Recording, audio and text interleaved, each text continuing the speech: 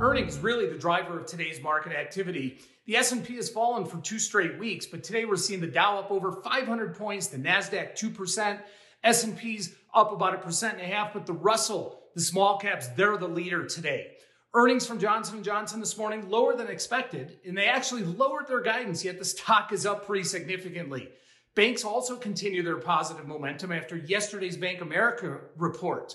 Netflix, big one to watch after hours today, could really give us a sense of consumer discretionary spending. Travel stocks higher today. Yields continue to move higher with the 10-year at 293, the highest since 2018. CME FedWatch tool now pricing in a 93% probability of a 50-point hike at the May meeting.